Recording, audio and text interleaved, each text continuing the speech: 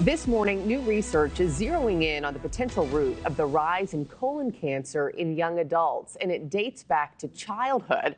Now, according to this study by researchers at the University of California, San Diego, a toxin in your gut produced by certain strains of E. coli could be the culprit here, growing in your system during the first 10 years of life. For more, I'm now joined by oncologist Dr. Thomas Marron. Dr. Marron, thank you so much for taking the time this morning. Thank you. Yeah, this study really caught our eye. Okay, so again, researchers say this starts within the first 10 years of life. How are children exposed to this bacteria? I mean, you hear E. coli. Is it food poisoning?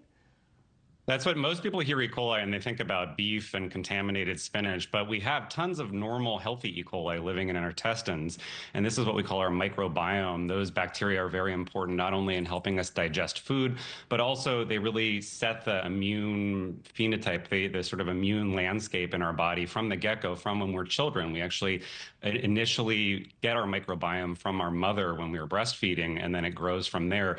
And our microbiome is really dictated by what we're exposed to. So foods and antibiotics are probably the two most important things, along with where we live and the people that we're around. And it really suggests that potentially we're being exposed to a specific strain of E. coli that might be making something called colibactin that might be very early on causing mutations, changes in our intestines that could set us up for very early colon cancer. Yeah. We're seeing more and more colon cancer in our patients who are 30 and 40, but we know that colon cancer develops over the course of decades. And so it's not surprising that all of a sudden we're finding some evidence that exposure when we're 5 or 6 years old might be part of this. Yeah, I mean, the new numbers, the ages are just staggering. Still unknown whether this bacteria is the main driver of these cancer rates or just one factor amongst many. What are your thoughts there, and what other drivers of the disease are out there? So there's a lot of different factors. It's not just one thing. We know that genetics play a role. There's certain people who are more, predisposed to getting cancer early on in life. But I think that the two things that really jump out at me that have really changed over the past decades is the increased use of processed foods, which we know does change the mycobacterium, the bacterial that's sitting in your gut, but also the overuse of antibiotics. Most of us, when we go to the doctor and we're not feeling well, we want that doctor to write us a prescription for antibiotics. We know that most of the time that's not really going to do anything, and this is more evidence that that might actually be causing problems very early on that can really have long-lasting effects. So what can you do as a young person to stay ahead of this? I mean, can you get tested for traces of this toxin in your system? So interestingly, the study actually showed that the toxin's not even there later on in life. So by the time you're 20 or 30, it's already gone, but the impact might have occurred when you were 5 or 6 years old.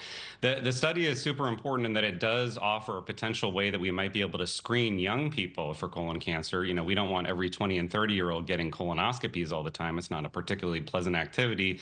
This might sort of set us up for a new test where we would be able to check younger people and see if they are predisposed to getting colon cancer, and then be more aggressive with screening for them. But I think the most important thing is really, we don't know exactly how to avoid it at this point, but try to limit the use of antibiotics. And really, when we're thinking about diet, we know that processed foods are not good for our gut, and so really trying to eat more naturally. Yeah, and then what is your guidance when it comes to colonoscopies? At what age, and should we start doing those regularly, and how frequently should we be getting them? So our recommendations have changed recently given this early incidence of colon cancer. And so we're really encouraging everyone starting at age 45 to talk to their primary care doctor and set up a colonoscopy or other colon cancer screening.